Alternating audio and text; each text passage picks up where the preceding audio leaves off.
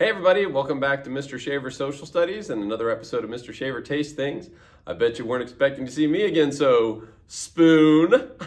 Oh gosh, that was horrible, but for my students, it's a Bad Joke Thursday. Maybe I'll post this on a Thursday. For everybody else, I'm sorry, I apologize. Okay, so today what do we have?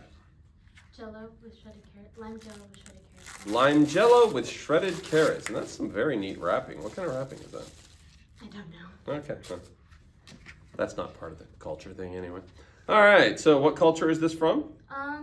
It's not really like a culture, but my grandma used to make my dad it when he was younger. Your grandma made your dad it, so it's like a family thing. Yeah. All right, cool. And do you eat this a lot? It's holidays. Holidays? Special. It's a holiday special occasion. Throw some shredded carrots and some lime Jell-O. Yeah. All right, let's give it a try.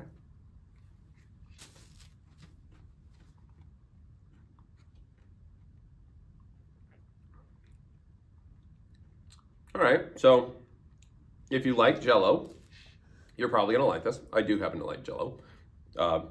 This is nice because it's not burning my mouth, and for those of you who are regular watchers, you're probably gonna shut off the video now because you're like, oh, that's boring, he's not burning my mouth. Oh gosh, no, I'm just kidding. The carrots give it a little crunch, which is nice because normally Jell-O is just, you know, Jell-O.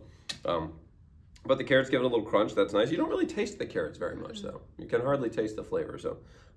If you leave it set too long, do the carrots start to like get moist and then they don't crunch anymore? I don't know because we eat it crunched, but probably.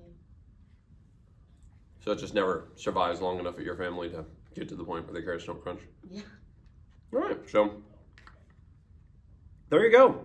I'm assuming you just make lime Jell-O and shred a carrot, stick it in. All right, simple, straightforward, pretty good stuff. If you like Jell-O, if you don't like Jell-O, you're probably not gonna like it. Yeah, it's good. Anything else you want to tell me about it? No. All right, well, this was a short one, but thanks for showing up for Mr. Shaver Social Studies and Mr. Shaver Taste Things. And of course, have a great weekend and don't forget to study.